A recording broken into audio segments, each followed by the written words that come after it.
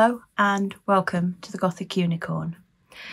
Today I'm going to be working on the treehouse renovation project, but I'm not going to be working on the treehouse itself, but on things to go in it. It's summer, more accurately it's the summer holidays, which means that my times for filming are few and far between. It is also hot. Now, I don't know what the weather's like where you are, but here in the UK, this summer has been, well, up and down. We've had nice weather, and by nice weather, I mean hot. Well, hot for the UK. Not hot for certain other places, but definitely hot for us. And then it's gone straight to being cold and wet. We're currently on a hot day and I want to make the most of my time, so I'm going to work on some small stuff. I will just pull out the treehouse. I can't pull it onto the table because it doesn't really fit properly.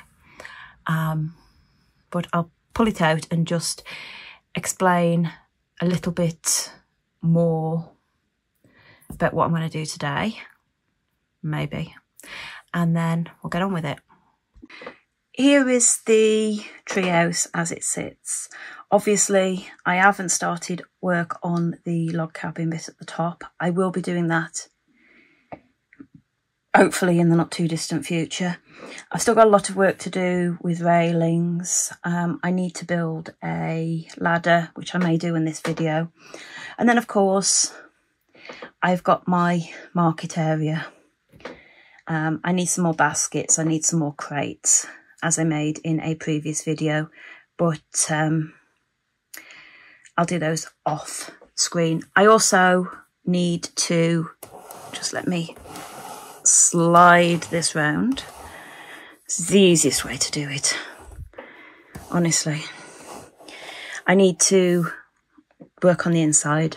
I've made my templates for my shelves, my Unity things that I'm going to put in here, but I'm not going to do those today because they're going to take a lot of fiddling about, so I will leave those for a cooler day. And I'm going to work on some of the things that are going to go in there. When this is complete, I want it's going to have a magical vibe. I want the ground floor to be more of a market, so there's going to be produce and such like, with the odd more magical ingredient thrown in. And then as we go up, it's going to become more magical until we get to the top, but we're not there yet. But as I say, I'm going to start with the smaller things, so I'm going to swap back to the desk and we'll get started. The bonus, I found my other baskets. I thought I'd made all the baskets. These are smaller. They'd fallen off the treehouse while it was sitting in my craft room, and they're obviously ready to fill as well. Now I'm actually going to start off by filling one of the big ones, but I've had a little bit of an issue. I want to make some produce, and in the past what I've used is this. This is silk clay. It's an air drying clay and it's quite good. It mixes the colours okay. It's not brilliant. You can paint it afterwards. It stays a little bit soft, not really soft and squishy, but it's not hard and brittle. And it lasts pretty well. However, my white has dried out, and I really don't feel like going out anywhere today to get any more. So I'm going to have to think outside the box for some of the things I want to make. But I have managed, by using the other colours, to make one colour that I need. I'll put that out of the way. And I've made some brown. Now, Anybody who has ever mixed paint will know eventually if you put enough colours together you get a brown colour. Now I started off with red and green, and the red is very vibrant in this, and I came out with a colour that was actually more purpley, which, yeah, so I added a little bit of black to darken it down, and then I've added a little bit of yellow to alter the tone a bit. And as you can see, it's sort of foamy. It's a bit like some of the slimes that you get these days, but it's designed to dry. Now, you don't actually have a whole lot of time to work with this. I'm not sure if it will dry quicker because it's hot today or not. But all I'm going to do is I'm going to make some balls. Well, I want some sort of elongated balls because I'm going to make some potatoes. And you probably don't want to sit here and watch me make all these, but as potatoes come in all shapes and sizes, this is what you can do. Now, it was a bristle off a paintbrush. It is a bristle off a paintbrush that's got stuck in there. I hope it's a bristle off a paintbrush. If it's a cat hair, we've got a problem because I don't have a cat. And all I'm going to do is I'm going to make any number of these, and I'm going to put them to dry, and then we're going to fill the basket. It's because potatoes, even magical folk, like potatoes, wouldn't you say? Now, I'm not aiming to make enough to fill the entire basket. I am going to part fill it and then just top it off. So I am probably not going to use all of this. What I normally have, and actually I've got one in use over there, is I normally have an empty pot of these to put mixed colours in so that it lasts a bit longer. But I don't appear to have one apart from the one that's full of my black wash. So I will have a look and see if I can find a little airtight container to put this in, just to keep a bit. But I'm going to make a few more of these, and when I come back these will be dry and we can put them into the basket. My potatoes are now dry. Now if I show you this one, you can actually see that it will actually give a little bit when I squeeze it. It goes back though, it's not soft, it won't hold any squish that you give it, and they are going to do great in my little basket. Now obviously, as I said, I was not going to make enough potatoes to fill the basket, but I do want to make it look like there is a lot in there, so I'm going to cheat. Now I got some little scraps of a cereal box, and I have cut 2 pieces and I have made a little frame. There's literally the cut a slit in each one and then feed them into each other, and I'm just going to pop this inside the basket, and as you can see it fills it up. Now you could fill this up with something. You could fill it up with some waste paper, that sort of thing, but I'm just doing this because it's actually a bit quicker. And then on the top of these bits that stick up, I'm going to pop a bit of glue just along there because I want it to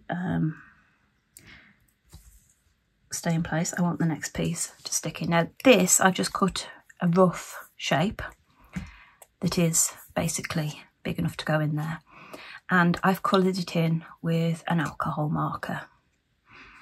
I've just gone for a dark brown. It's one I've got that's I use quite a bit. It's a dark wood tone, and it will just disguise the fact that there's nothing under there. And then all I'm going to do is I'm going to push that in and push it into place, and as you can see I'm then left with a small section of the basket to fill. And to fill it, I am just going to put, in the first place, a good dollop of my glue onto here, and I'm going to start putting in potatoes. Now, hopefully I've got enough to give the sort of effect that I want. I wasn't paying all that much attention to quantities, but what I want in the first place is I want to get a reasonable coverage across the basket. And as with anything else, it's just apply the glue. Now you could just apply a blob of glue straight into here, spread it out and have done with it. But of course, you can also do it, I did, bit by bit. You could glue each individual potato. Now, I know that these are probably all a bit too even in colour, that I should have varied the colour, but I can add some variety with the colour.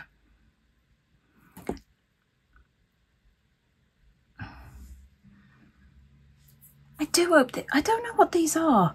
I thought they were bristles off one of my paintbrushes. I don't think they're off this, and they're too short to be hair. Really confusing me. I'm having problems with this. If I got a cat, I could understand it because they're like cat hair, unless of course I brought something back that's got cat hairs on, but I don't think I have. So just pop all these on, and as you can see, I've now got a full basket of potatoes. Now what I'm going to do with the remaining ones is I'm going to give these a few minutes to stick, and then I'm going to stick these individually onto the top, and then once everything's dry I will add a little bit of dirt. I've got some brown eyeshadow around here somewhere, and I will use that to give it a bit more of a natural dirt effect. But for now, I'm going to let my glue cure, and then we'll go on to something else. The potatoes are finished. I've added a little bit of chalk. I couldn't find the eyeshadow, but I put some little shavings of chalk on there, and I think they'll do nicely. So the next item I wanted to have a go at were cauliflower, and this is where my absence of white silk clay got my mind thinking, and I thought, well, how else could I make a cauliflower? And what I found was a wooden bead. Now, I have painted one side of my wooden bead with some white paint, and this is quite a thick white paint, and so what I've been able to do is I've been able to get a bit of texture into the paint. Now it's not as textured obviously as it would be if I was using the silk clay, but it is enough for what I'm doing. So I've got my cauliflower. Obviously I wanted to present my cauliflower with some greens, so rather than going back to the silk clay, I turned to some copier paper, and I got just some ordinary printer copier paper and a green alcohol marker. This one's lime green, and I coloured my paper in, and it does have the advantage of it soaks through, so you don't have to colour both sides. And I got my hole punch, my heart-shaped hole punch, and I've punched out a load of arts. Now, all I'm going to do now is I'm going to put some glue on the bottom of the heart, and I'm going to put the heart onto the bead and cover up where the holes on the bead would be. I have put a bit of glue into those holes and set them a bit, just for starters. And what I've done is I've repeated that process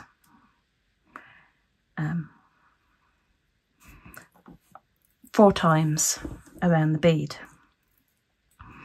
Now, I just find I need a bit of glue, a good amount, on the bottom, and then put it so that the heart, the green heart, sort of covers the bit that goes from white to bead. Now, you can spend as long as you like getting this right. I actually recommend that you give it a little while to set a bit, for the glue to take a bit, to sort of set a bit, before you start trying to manipulate the paper too much. Now, with 4 arts on, and that one slid down, because of course it has, because I'm on camera, you've got a fairly well surrounded cauliflower, but the underneath is still bead. In this case, my beads were wooden. And all I'm going to do now is I'm just going to start turning the very top bits of these pieces back and giving it a bit more a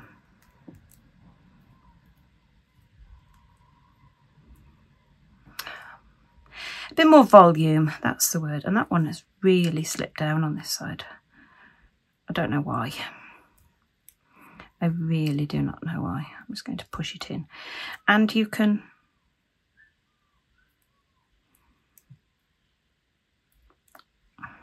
titivate this as much as you like. And then once those are dried, I do recommend letting it dry enough. You can go in and put another round around, and I've got 2 here that I've done. That's actually my favourite one, I think. And you can build up a good amount of greens on your cauliflower. Now, if you wanted it to be more correct, you'd actually have more greens surrounding the white bit. But I think from a miniature one, that is going to look really, really good. What I'm going to do is I'm going to take one of my boxes, I think, and I'm going to put them in my box. I can get 3 onto there, or I can have a look at one of my baskets and putting them into the top of one of my baskets. If I'm going to do that, what I'll probably do is do similar to what I did with the potatoes, with a piece to hold it up, but colour it with the green and put some more pieces of the green leaves in the bottom. So yeah, very, very simple bead and paper cauliflower. Here are the completed cauliflowers. I added some more random bits of greenery, so it looks like there might be some more underneath. And then obviously my 3 lovely cauliflowers on the top of this little basket. And I'm really pleased with this. And I did actually, the paint that I'd put in my palette earlier on to paint these beads had started to go quite gloopy. And I just put a little bit more on the top, which has added some more texture, which definitely works in real life. And I'm pleased with this. Now, obviously, I did my potatoes with my air dried clay, and it's actually occurred to me that, you know, you might not have like the silk clay, coloured clay. You can do it obviously with ordinary air dry clay. Just make little balls, well, they're not quite balls, they're potato shaped, and then paint them by putting a few drops of paint into a small container and rolling them about. You can use a toothpick or something like, so that if you want to keep your fingers clean, and that would work as well. I'm not sure what else you could use that's a bit more everyday, but it certainly would work. For a final make today, I'm going to be using some more of the copier paper and my green alcohol marker. Now, as you can see, what I've done is I've coloured most of my piece green and I've left a bit white. And all I am going to do is take a needle tool. I would use a quilling tool, but I don't know where that is. I have got one somewhere from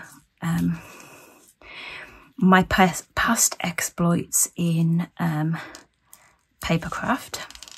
And I'm going to start rolling up the paper. Now, you might have already guessed what I'm making. But then again, you might not. Now, I'll put the needle tool down. Once you've got a roll that's a reasonable size, you want to get a bit of glue along the bottom of the paper and then roll onto it. Now I'm just going to pinch that for a few seconds. It will soon take. As you can see, it stays in place. And then I am just going to trim this close to the roll.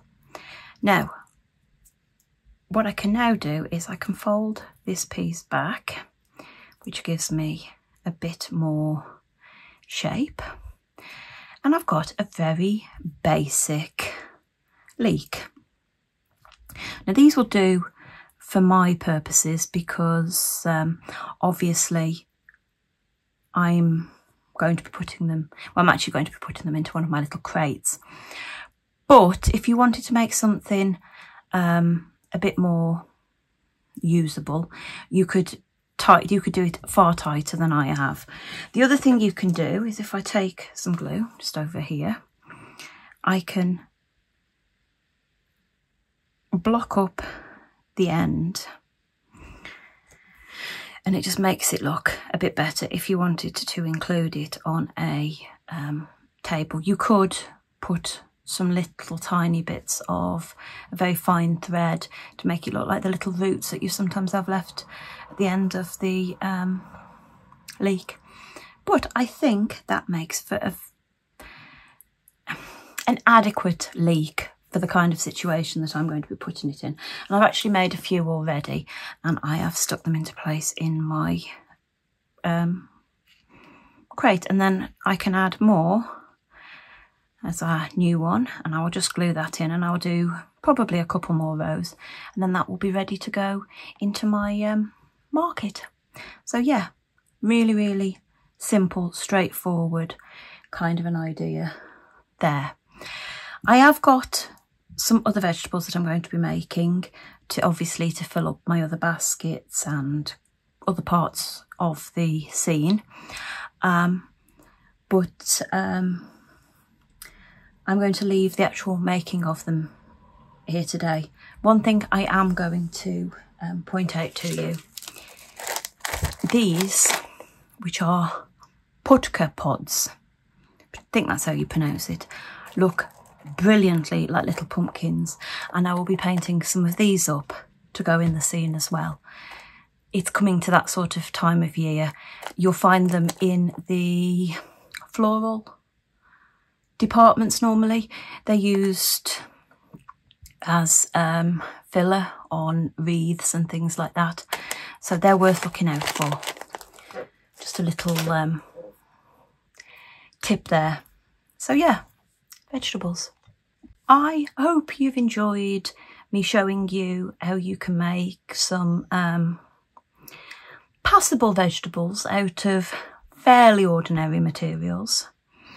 And as I say, these vegetables are great in a scene like I'm going to be making, where they're not going to be front and centre. You know, I'm not saying they're perfect, but they're definitely going to work as fillers. If you have enjoyed this video, please like, comment and subscribe, and ring that notification bell. It's the best option we've got for you finding out when I put another video up. I don't know when that's going to be, because I'm not really working to a schedule at the moment, but I'm trying to keep putting them out, and hopefully you'll keep trying to watch them. And until next time, bye.